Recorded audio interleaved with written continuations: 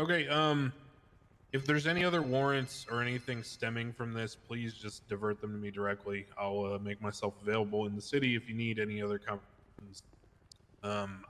I'll just apologize right now. I gotta be honest with y'all. I was watching fucking NCIS reruns in bed, and I did not really pay full attention to what was going on. I just saw, terrorists with DNA on the ground in a shootout, and I said, well, those are good search warrants. And I saw surveillance, and I said, that's good.